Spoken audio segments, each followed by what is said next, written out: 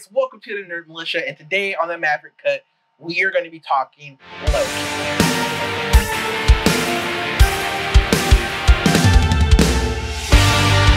Alright guys, so if you've watched any of my other videos about Marvel's cinematic television universe or Disney Plus universe, they are good, they're not great. Now, I know a lot of people swear by WandaVision, they swear by Falcon and Winter Soldier, and they also swear by Loki. But honestly, these series are nothing but like exposition dumps. And they're made to be that. Basically, they're there to get us from point A to point B so that in future installments, the movie installments, there doesn't have to be too much exposition, which I'm hoping for, because if any of these upcoming movies spend way too much explaining stuff instead of showing stuff, then I think these series have failed. That being said, with Loki is the anomaly. Much like his character, the same rules don't apply. What I mean by that is that Loki is the first show to be greenlit for a second season. So maybe the series curse won't follow it in the second series, and it'll start doing a whole lot of telling. There'll be a little bit more satisfactory elements to the second season than there were in the first season. Because to touch on that, the first season, as I said before, was to get you from point A to point B.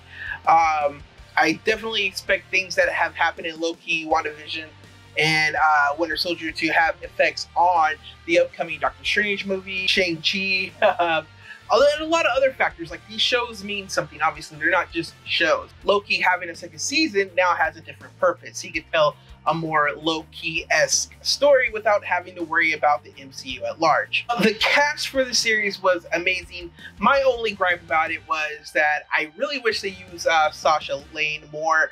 She was in Hellboy, and I mean, like, Hellboy wasn't that great, but I think like she's more of an actress that deserves a little bit more than just, like, you know, 10 minutes on screen. That being said, I wonder if she's gonna turn up later on. So the development of this show happened way back in 2018.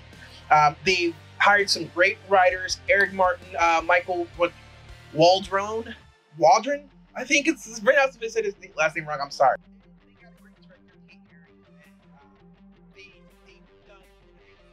Now, the show at times is very intriguing. The world is wonderfully built. The visuals are amazing. There's not much to gripe about when it comes to the Loki series. Loki, the series, revolves around Loki escaping the Avengers, only to end up in the clutches of the TVA, thus sending him on a wild and crazy adventure to capture variant versions of himself to vie for his freedom. Here's my issue with Loki. It spends way too much time talking.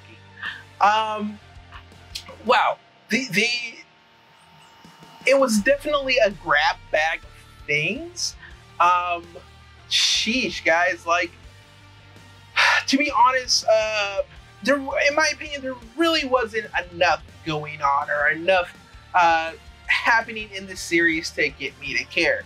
Honestly, episodes 1 and the ending episodes are like the only thing that matter. Everything else is just fluff. They don't really dive into the whole B.D. Cooper thing. The Loki variants are not really like discussed a lot, or there's not a lot done with them. So it's like, meh. Also, I know I'll probably get a lot of hate for this next comment, but like, are we really trying to like explain or like justify the fact that Loki is literally falling in love with Loki? Like, they're the same person, just different gender. And I would say, like, okay, cool, that maybe falls into Loki's character. He's egotistical, right? So falling for himself is something that he would do. All right, cool, I'll buy that. But I don't buy the whole like, oh, I'm in love with this person because she's interesting. Like, she's you. That's borderline incest. Like, I don't understand why we're like this, why we're playing along. Like, it doesn't make sense to me. Like, it just doesn't, it does not fly. But yeah, guys, again, my opinion, this show was a lot of promise, not a lot of action.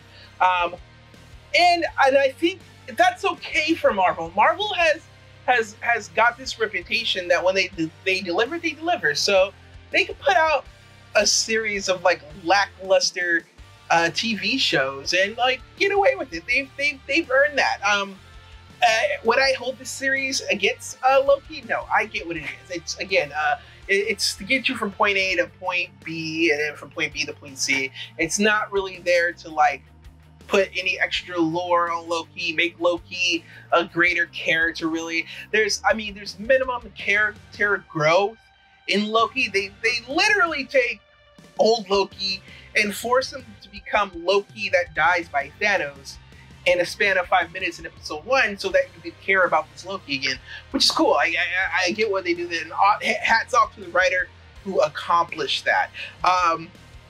But to touch base on this character, like, okay, so I'm doing another Maverick cut on a different movie, which is Black Widow. They're pushing Loki ahead, and that's fine. But I hope in season 2 they explore more of Loki and Asgard, because all we're left with really is Loki was jealous that his father may or may not have loved him more than Thor, or didn't love him as much as he loved Thor. He wasn't going to get a crown. His past was lied to him about, and then they just took all that and crammed it into he's just jealous of Thor and he wants to rule the world. So that's Loki's character. I don't have a lot of emotion for Loki. Like when things happen to him, I don't feel bad for him, and I don't necessarily feel like sad for him. And then when him and Thor have conflict, like I don't believe that they're brothers, and I feel like that's a story plot point they need to resolve, because I don't think it was ever resolved. And I know they had that scene and Thor Ragnarok, and that's cool, but there's just something there. I don't feel like they're brothers. Now, like I said earlier, I was going to touch on another movie that I'm doing from Maverick for the Maverick cut, and that is Black Widow. In the first 10 minutes of that movie, I feel for Natasha. Like, I believe her and her sister are sisters, even though they are adopted, just like Thor and Loki. And we've had Thor and Loki longer. I feel more for their relationship than I do for Loki and Thor. And that's an issue. And I think they need to address that and tell a deeper story. And I hope his character grows more. On top of that, in my opinion, I read that they did not take any notes from Todd Middleton, or yeah, Middleton? Is it Middleton? Tom Middleton? Hiddleston? Fuck it. They didn't take any advice or any suggestions from the actor who plays Loki, and that's understandable. I get it. Like, sometimes we fall into these traps when actors take over the character, where the character's going. Looking at you, Margot Robbie, so I can get them not listening. But also, I hope they maybe take some pointers for him moving forward in season 2, because he has played the character for multiple years, unlike Margot Robbie, who only played her for one movie and then all of a sudden became an executive producer on her upcoming and future movies. Don't know how that happened. At the end of all this, guys, Loki to me is a 5 out of 10 series, okay?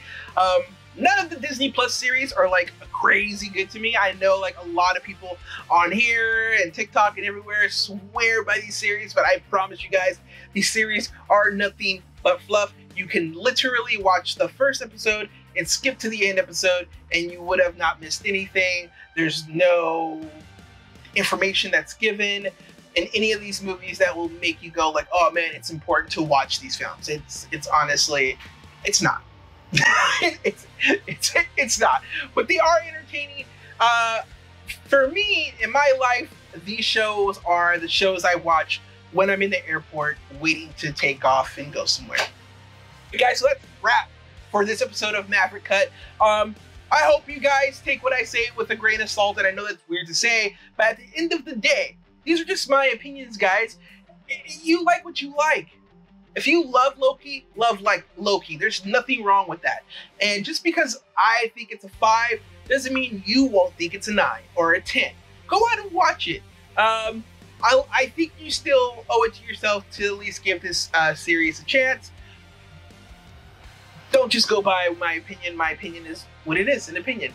So, as usual, guys, thanks for stopping by. I'll catch you guys later. Stay excellent.